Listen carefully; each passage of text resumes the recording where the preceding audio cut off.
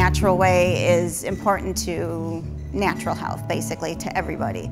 I started off in the year 2000 opening up a small health food store specializing in natural medicines. I'm Patty Gesling, and me and my husband Earl own The Natural Way. Earl is the chef, and I do everything else, basically. I started dating Earl 5 years ago. Actually, he was a chef at a restaurant that I ate at, and he, I guess, had a crush on me. He lured me in with his cooking, and then it just blossomed after that. We bought the building, he put in the restaurant, and I brought all my stuff over. What we do for food, we use all organic ingredients. Earl tries to get some local things, or we draw in from other sources, and it's all basic, real, home-cooked food. And we have a nice complement to Mayville here, right on Main Street.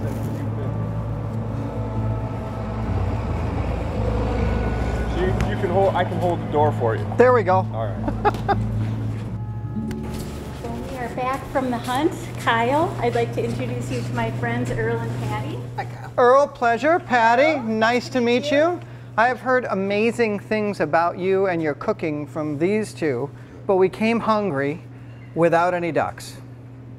Can you help us? Okay, yeah, we do have a few back there. Yeah? Good. Yeah. Okay, well, should we just sit down at the counter and kind of lean in? All right, terrific, thanks. And so what's laid before us? Okay, what we have here first is a duck meatball. Mm-hmm. And in the back we have some marinated duck breast. Marinated in? A little dark beer, some juniper, some shallot, garlic. So mixing the beer and then the essence of gin together with the juniper and the dark beer. Yeah. Yeah, all right, I like where you're going. Nice fall flavors. I don't know which I'm more excited about. I'm gonna start with the meatballs. We're gonna take them and we're gonna sear them off, give them a little brown, throw them back in the pan, pop them in the oven, and then we can cook the duck breast while those are finishing up. So what's the ratio that you did on these meatballs of pork to duck? It's about half and half. Okay. For the pork, I actually used some pork loin, which generally I would use a shoulder, but I use what I have. So I thought throwing the bacon in there would add a little fat and a little smokiness and salty, and makes everything good. And these are also nice. Doing a meatball is something where you can cut some of the meat off the legs, take some off the back. If the breast has a few holes in it, maybe it's not too pretty, and you don't want to do it as a whole breast, you can grind it up. Yeah. It's a nice option to utilize everything. Oh, does that smell good? Wow. Yeah. That's ducky porky goodness. That's that little bit of bacon in there.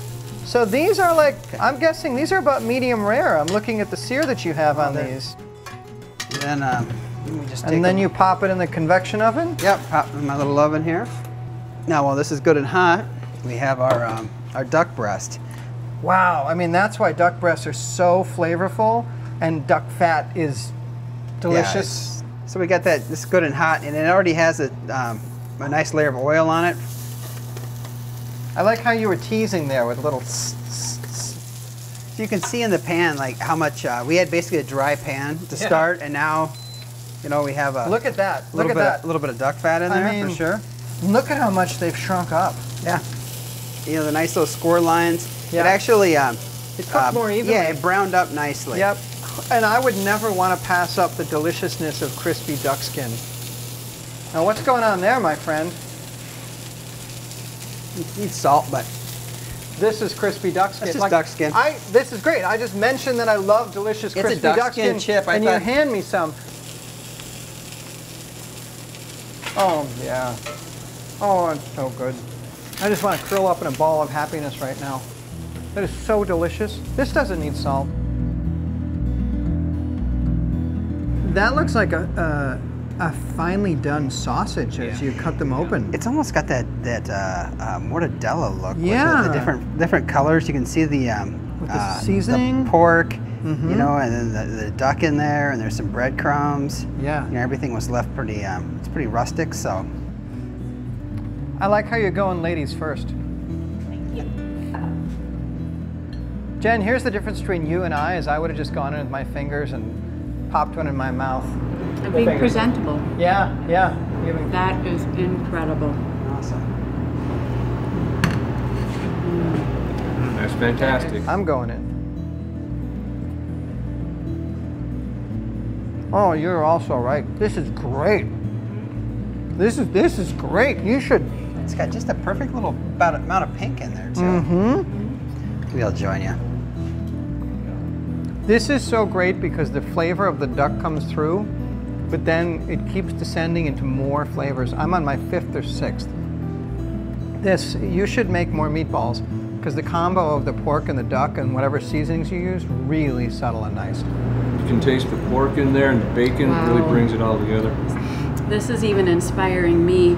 We take our duck home and we cook it, but this is inspiring me to take it to so many different levels. I hope so.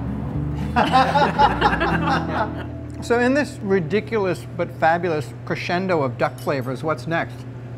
Well, next we move on to the duck breast. And then are you going to slice them up, or how do you? Yeah. Okay. Yeah, then we'll slice them up.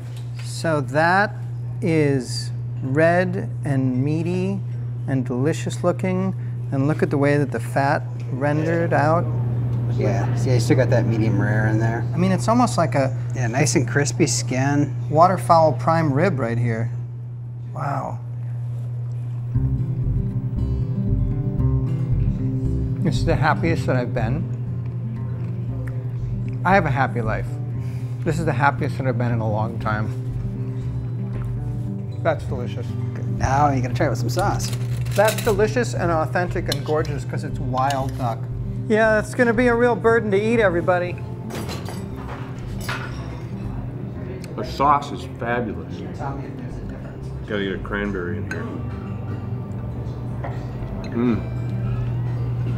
Juniper, cranberry. The thing too is it's not tough. Oh no. It is like prime rib. Prime rib of duck.